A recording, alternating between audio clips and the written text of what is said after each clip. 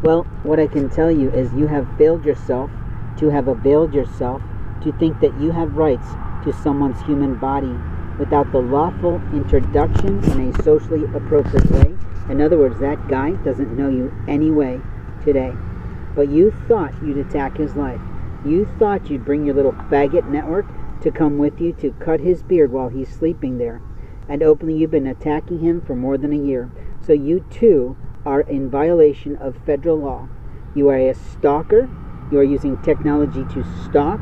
You are trying to harm someone. You're trying to abuse someone. You're trying to teach someone. You're trying to amuse yourself with someone. And openly you have failed yourself in front of the Lord. As a pagan priest, I can tell you that I find you offensive.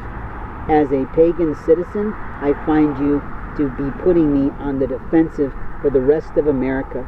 Because if you'll do that to that person, you'll do it to anyone. You'd probably rob a store. You'd probably kill a baby. You'd probably defecate a calf. Who knows what Satan's got you to do. But openly what I think is your life is through.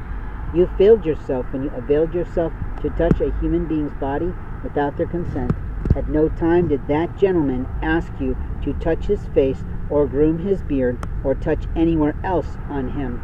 Because what you're saying is that women have rights to not be sexually assaulted and raped, but what you're saying is it's okay by you for a man to be sexually assaulted and potentially raped. What a lie you've told yourself in front of God. What a destroyer of Jesus you are to ruin that man's peace, to give him psychological abuse, to emotionally attack his life, and openly to do it in your version of God. In America, we have rights, and you have totally lost your own rights because you decided to make up for your stupid play by telling everyone today information that is not your motherfucking business. At no time did that man invite you in any way to have sex with him or misbehave with him or play with him, and yet you thought you'd keep putting your hands down his pants and in his pockets and on his face with a pair of scissors to your disgrace. You're an immature child of Satan. You are operating as if you're 5 and don't know the rules of life.